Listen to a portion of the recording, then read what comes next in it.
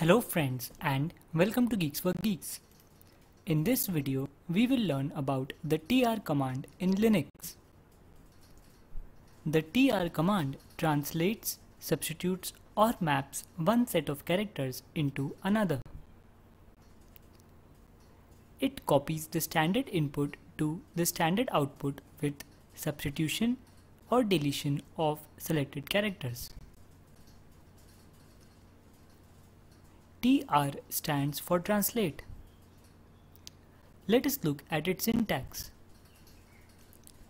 In this form, the characters in the string set1 are translated into the characters in set2, where the first character in set1 is translated into the first character in set2 and so on. Let us look at the options available with the tr command. The -c option complements the set of characters in set1. The -d option deletes characters in set1 from the input. And the -s replaces repeated characters listed in the set1 with single occurrence. Let us take a sample file for a more clear understanding of the tr command. A file named geek file has the output "Welcome to GeeksforGeeks."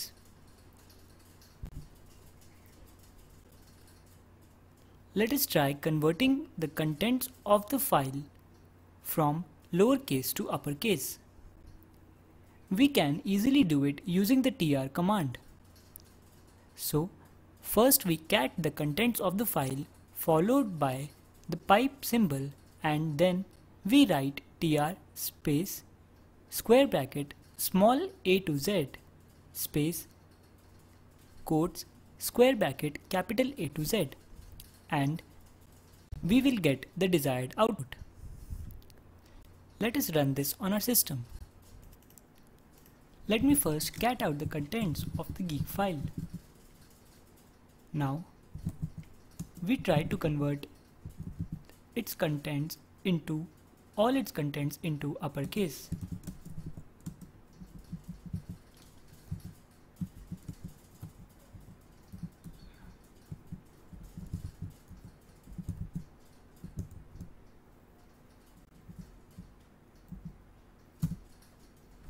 You can see the desired output. Next comes the -d option. Using the -d option, you can delete specified characters. In this example, the character W will be deleted from the output.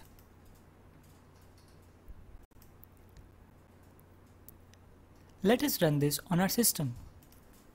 So we type echo space welcome to GeeksforGeeks followed by a pipe symbol tr space -d w.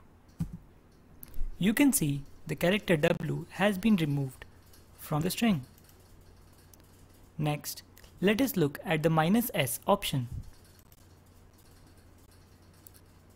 You can squeeze repetition of characters using the -s option. In this example, E will be only once in the output. Let us run this on our system.